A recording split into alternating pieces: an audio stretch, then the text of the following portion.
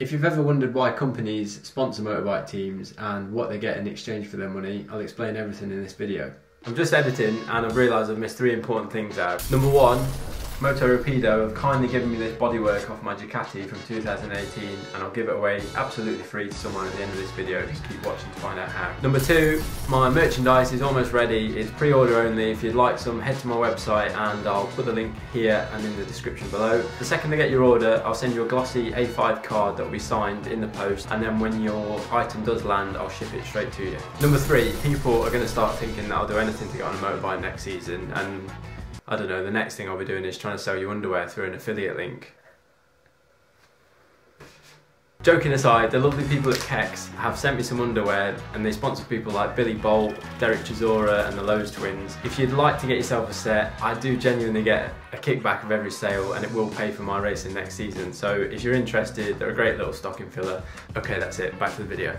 In my last video, I broke down the costs of a season's racing in the National Superstock 1000 Championship, which was roughly £177,000. And just to clear a little bit of confusion up, a lot of people then thought that I was going to start my own team. And although I would absolutely love to start my own team, trying to find £177,000 is probably unrealistic for me and very difficult to find in 2 or 3 months. So I'm not actually looking to find all of that money. If I can just find enough money to cover my tyre bill or to buy a new bike, that helps me massively because it means the team will have more budget so they can do a better job, and I'll also be contributing something to the team, which makes my job of finding a ride a hell of a lot easier. Sponsorship in racing has changed over the years. In the 1980s, when my dad first started racing, advertising worked completely differently. People were really interested in getting their brand onto TV or in a magazine. So if you were a cigarette company or you had a new chocolate bar, then an easy way to get it in a magazine was to plaster it all over the side of a motorbike, and pictures would obviously be taken of that motorbike and then they'd be featured in magazines and on TV. Things have changed a lot in that respect recently, but the basis of it still remains the same. Companies put money into teams and the teams then use that money to go racing. What I managed to do was dig through my old contracts from when I was younger that showed a graphic of the bike and the leathers, and it kind of explains exactly what sponsors get for their money. Now, for argument's sake, if you need to find £200,000 for your season's racing, you've obviously got lots of different space you can sell on the bike. So your title sponsor, which will be the biggest sticker on the bike, it'll be the top part of the leathers, it'll be all across the garage boarding, and the whole truck will have their logo on, and it also dictates the whole colour of the team normally as well. So if you've got Cadbury's Boost, for instance, that inevitably means that the bike's going to be purple. It's quite obvious that the title sponsor has to put in the most money into the team, and the reason they have to put the most money in is if they've got the largest percentage of the bike covered, then it effectively means you've got less space to sell to other sponsors to contribute the money to make up the costs. If you're looking for £200,000, it's more than likely that your title sponsor is going to put in at least £100,000, if not £150,000. In the example I've got here of my bike from 2011, this was when I was racing in Grand Prix, the largest sponsor was Fonica. So Fonica will put in the most amount of money, and for that they get the largest section on the bike. The bike is then red and white because that was the colours of their company. When you look at my leathers, the top part of my leathers was Fonica, on the back there was also Fonica.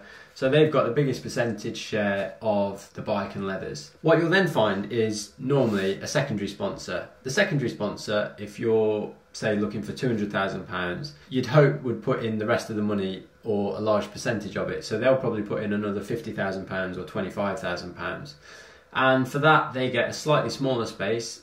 In this case it was Riva Cold, so they get a lower section on the bike which is less visible. By the time you get to the sponsors on the belly pan, it might be that they're not actually putting any money into the team, but they might just be giving the team free oil or free travel or a free truck for the year. And obviously, although they're not putting money into the team, that is saving the team money effectively, so it still contributes to you going racing. If originally you needed £200,000 but £10,000 of that was your oil bill for the year, then if you're getting that for free, then you've knocked 10 grand off your bill. So that's normally how sponsors towards the bottom of the bike are factored in. Your smaller third tier sponsors, if you like, will then be found on the arms of your leathers, on the top part of your leathers.